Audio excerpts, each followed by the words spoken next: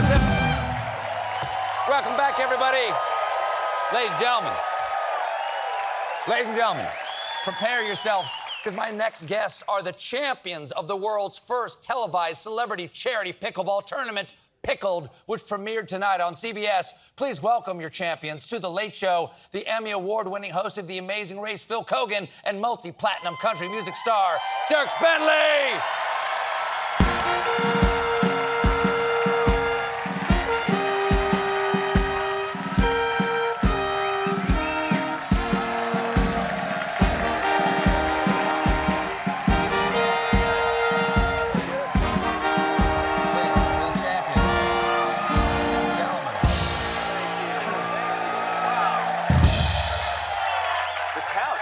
Gentlemen, nice. It's what an honor to have you both here. As the world all now know, you are the champions of this year's inaugural episode of Pickled. Thank you so much. It feels good. It feels really good. Would you care to celebrate your win with a pickleback shot right here? We got whiskey and pickles. Wow. There you go. Another first. Here you go.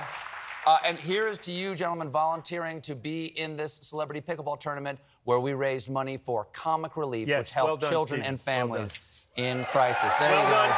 Well done. There you go. Here we go.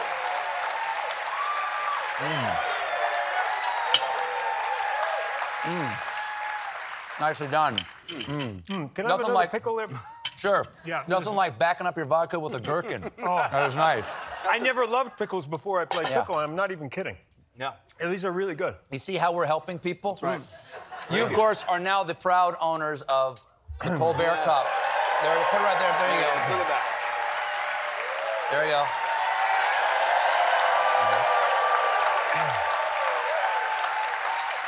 Stephen, I don't know if you know, but I let Dierks take the trophy. Oh, you did? Yeah. He's got the trophy. Well, it's his for a year. We switch yours off for a year. Yeah, It's like the I Stanley get it Cup. after a year? I got a few more months. I'm going to bring it out to you.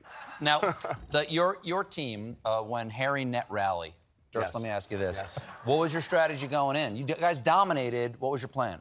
Our plan was just to win. You know, I like to think that, this is show business, but, it's not called show friends. It's called show business. And we're there to take care of business. That's right. And we did. I mean, we had it was, Will You did Ferrell, not make nice any guy. friends, I can promise you that. I'm going to say that Emma, who was definitely the most competitive out of everybody. Emma Watson, who he's talking about. Yes, Emma Watson. Who partnered with Sugar Ray Leonard. She came. I met her in the makeup room.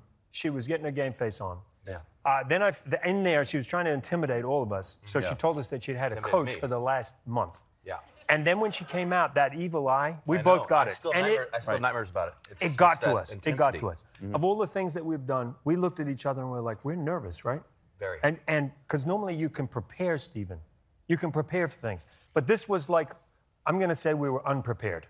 And we were certainly unprepared for her. I take exception to this because Jimmy Allen, fellow country star Jimmy Allen, outed you, Dierks, because he said that you play pickleball on the road before every show. A couple times. You set up a court. No, there we go. You set up a court. We set up courts in all sorts of weird places. I did play a tournament up in London, Ontario, and our guitar player, Ben Helst, and I are the reigning champions of the 75 and older group. We kind of lie about our age. Sure. But we got the win. Like I said, it's all about winning, so whatever it takes. You got to fake your age a little bit. Keep it simple. We are 75 and older champions in London, Ontario. So. Yes. Phil, you host The Amazing Race, and of course, as tough as nails. Those are very tough competition shows. What was it like to be on the other side of the lens and actually being the person who's actually having to put it out all on the line there? When you host a show where you're a musician or you host your show, you do the preparation, and then all the nerves go. You just do your thing. Right. I was so nervous, and I was hoping that you weren't going to be, but you were. I was really nervous. I didn't know about staying out of the kitchen. I didn't know about any of the rules of pickle.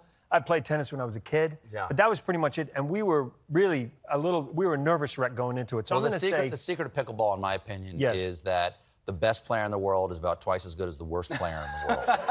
So you can grade pickleball players. After day 1, you're already at like a 90%. Exactly. Yes. On a scale of 1 to 2, that's how you rank pickleball players.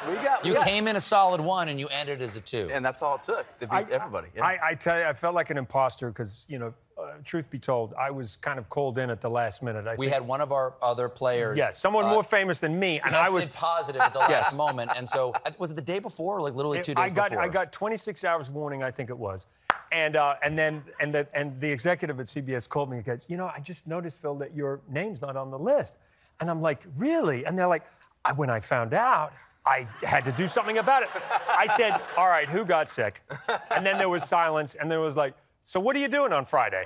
And so, you know, I got to turn, but I have to say... But then you're the champion after not training at all, and Emma Watson's over there. I had this moment. MVP Emma Watson. Emma Watson was like, she like method acted her way through the whole thing. I don't think she'd played pickleball at all. She hired somebody, and she like took 4 weeks to become. She was scary. She knocked him into the back. She put you on your butt. Put me and like little blood and stuff. Yeah. But she laughed. Are you saying Emma Watson drew blood on you? Yes. When I went into the back wall, I ran into the back wall. He got hurt, and she smiled and kind of laughed about it. She did. She was like happy. Famously cruel person, Emma Watson. It was a little hurtful, to be honest with you, because I love her. She's so That's good. the motivation we needed to kind of take it to the next level. Dierks, I actually heard that your son recently won a championship of his own. Tell me about that. Let's be proud of our children. Yeah, he plays travel hockey. I'm a travel hockey dad. My wife, she travels a lot too. He's 9. We're just out in Las Vegas. What did he win? For a big. They won a big tournament out there. Actually, speaking of motivation, I'm all about finding ways to motivate myself, motivate my family. And Knox's team was kind of getting off to a slow start. And so me and some of the dads had a great idea that give them a little extra motivation. We told them if they won the championship, we'd take them to Hooters. And you're not gonna believe it, they won. I mean, they didn't let a goal go in the rest of the series. How old is he? He's 9. I mean, it's the right Dad time. of the year. So I think it's the right time to. That's really about as old as a person should be and still enjoy going to Hooters. Well, you know the wings. It's all about the wings. So. Well, listen, people know you as a world-class pickleball player, mostly at this point. But you still do play country music. You're going to perform for us tonight. Just for you. Can you share with the people what you're going to be doing? Yeah, I got a brand new song out there. It's called Gold. It's off a record coming out in February, I guess, and it's all about pickleball, folks. Dierks, congratulations. Thank you so much. Phil, thanks so much for being here, man. There you go. The winners of the Colbert Cup. You can stream Pickled on Paramount Plus and catch Phil on The Amazing Race and Tough as Nails, which premieres January 1st. Dierks Bentley and Phil Keoghan, everybody. We'll be right back with a performance by Dierks.